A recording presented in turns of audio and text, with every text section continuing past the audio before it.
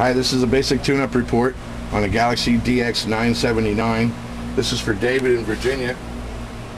Hi David, up here on my watt meter, I got 0 to 10 watts on this scale here. You're looking at 5 watts dead key, and if I vary it down, it go down to 1. 1 to 5 on the AM carrier. Over here on the peak reading meter, I have a 50 watt slug-in. Audio check, check, check, check, check. 1, 2, 3, 4, 5. Audio check, check, check, check. You see it's getting over almost 35 watts. Audio check, check, check, check, check. 1, 2, 3, 4, 5. We'll put it in sideband mode for an upper side, upper side.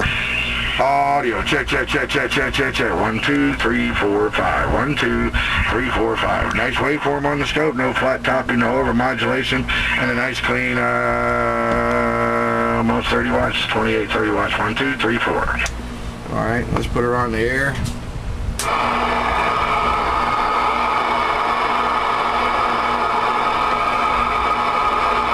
Breaker 1.9 for radio check, come on.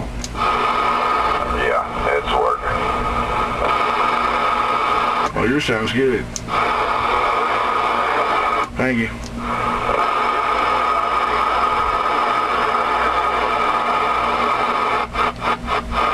Wish there was some skip out there.